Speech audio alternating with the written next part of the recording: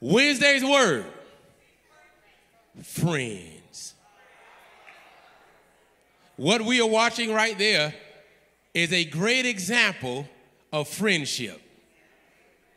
I thank God for good friends. And anyone that has a good friend or friends know what I'm talking about.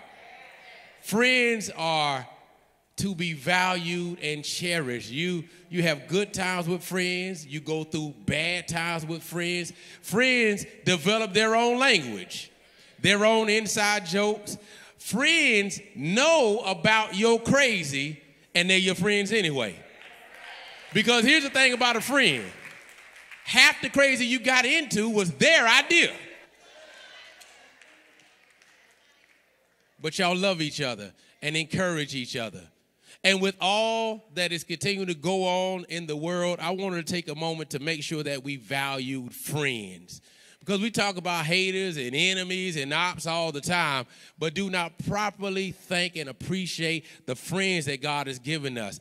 And I also wanted to encourage you, as great as it is to have a friend, it is also great to be a friend.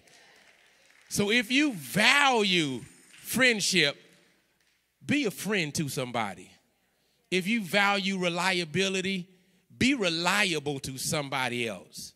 If you value people who are kind to you, be that for somebody else. My father told me when I was getting ready to go to kindergarten, I was nervous, and I never will forget it. He told me this simple lesson.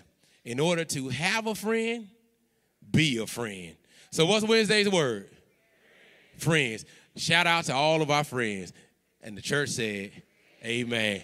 All right, let's get to it. Let's get to it. I want to talk about